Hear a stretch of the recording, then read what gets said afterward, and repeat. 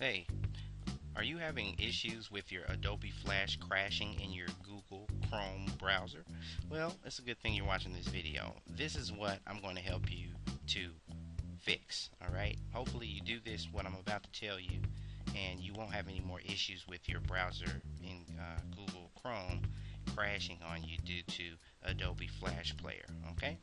Now, first thing you want to do is open up your Google Chrome browser in a new window. New tab.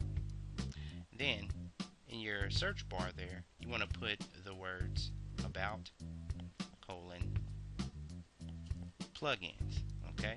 About plugins. Click enter, and it will open up on the back end of your Google Chrome browser everything you got.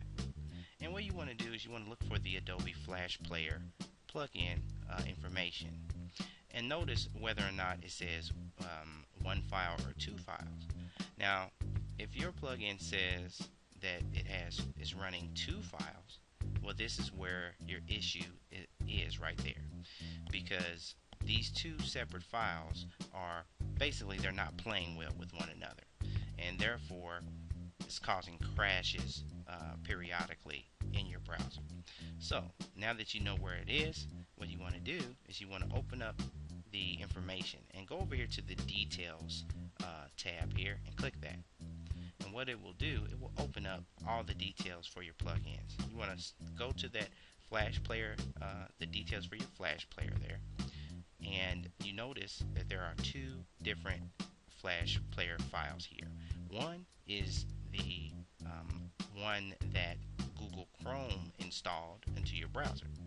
The other is the Windows Flash Player plugin. The one you want to keep is the Windows Flash Player plugin. The one you want to get rid of is the one that Google Chrome installed that's causing the crashes. And you can tell which one is which by looking in the location, and the one that says app data in the location string there, highlight that for you. That's the one you want to get rid of. The one that says Windows in the location right there, that's the one you want to keep. Alright, so all you have to do to enable this process and get rid of one is just click the disable button right there. Now this one's on, this one's off, and you'll tell by the fact that it's grayed out, and you'll know it's done. Now all you have to do is shut down your browser, start it back up, open it back up, and you should have no problems with your Flash Player causing your browser to crash. It's helped a lot of people out, this tip, and a lot of people have seen that improvement. So if you have any other suggestions, tips, or tricks, or anything like that, just go ahead and leave them in the comments below, and we look forward to cutting another video with another tip in the future.